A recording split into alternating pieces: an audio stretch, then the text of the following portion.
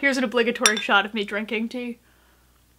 Hello everyone, welcome back to MorganSnail Reads. I have decided to start a series, which is very exciting, and I'm hoping that will help me to consistently upload, so fingers crossed and sending that into the ether.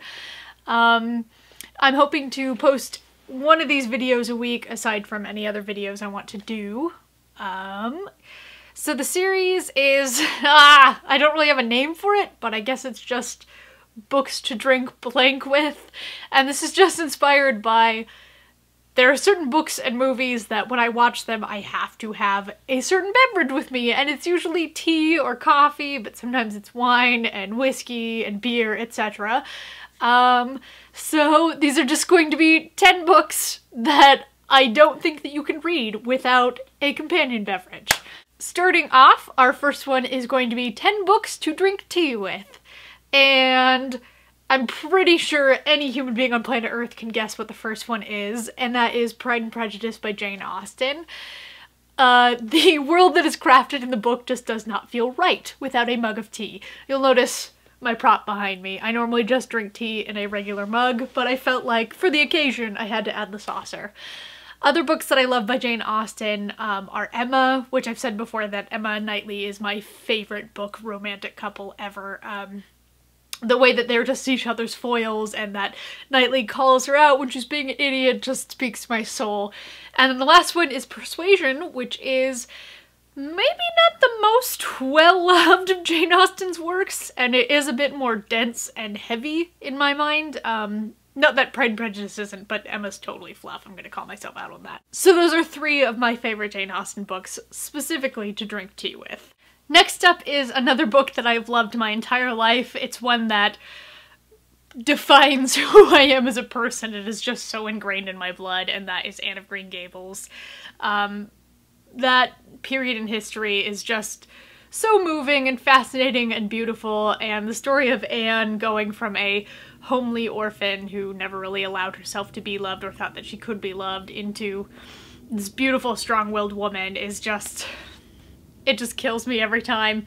By the way, in 2015, PBS did like a terrible reboot of the series that was called Ellen Montgomery's Anne of Green Gables, and it starred Martin Sheen as Matthew, and my mother and I tried to watch it in like 5 minutes and we had to turn it off. So no offense if you liked it, Megan Follows will always be my Anne, or I'll be my own Anne, as it were.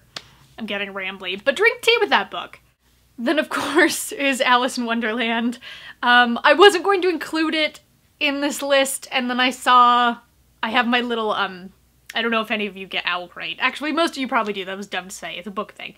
But they had a tin a couple months ago that was filled with Alice in Wonderland tea, and I was like, yeah, no, that needs to go on this list. It's one of those quintessential pieces of British children's literature that's ingrained in all of our lives. And, you know, tea goes well with British children's literature.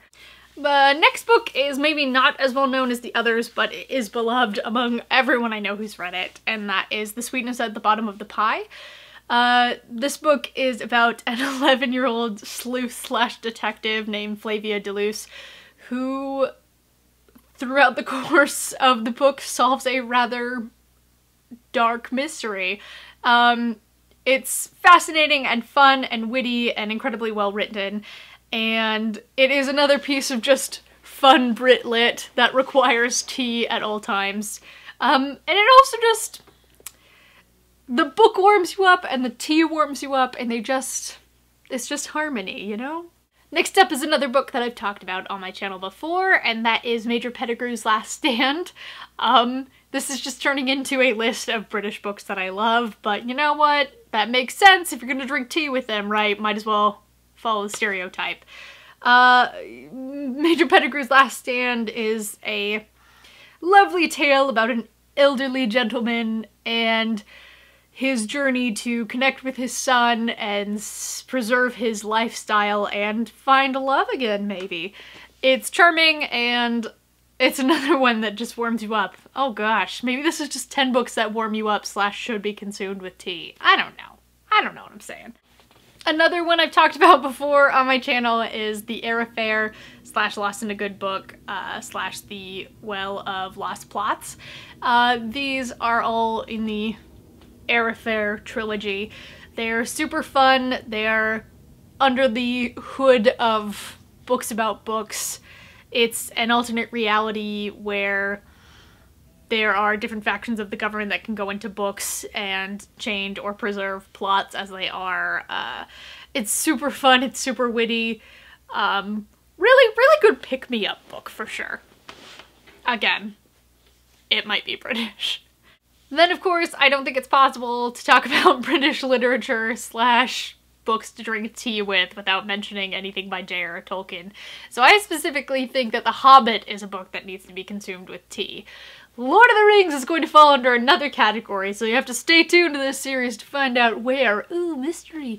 But I think Bilbo as a character is just maybe the human equivalent of tea. And the last one I'm going to talk about is the Guernsey Literary and Potato Peel Pie. Potato peel pie, potato peel pie, potato peel pie, potato peel pie, potato peel pie. The Guernsey Literary and Potato Peel Pie Society, which is about a writer from London, or journalist from London, sorry, who goes to the Isle of Guernsey right after World War II and gets a glimpse of what life was like them to be an occupied island, as well as how they're coping and moving forward. And again, it's a really great glimpse of British life.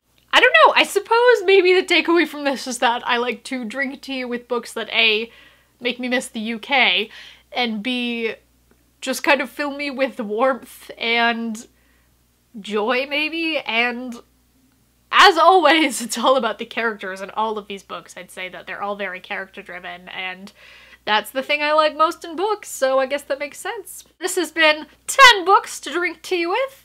I hope you enjoyed it, and I will see you in my next video. Bye, guys!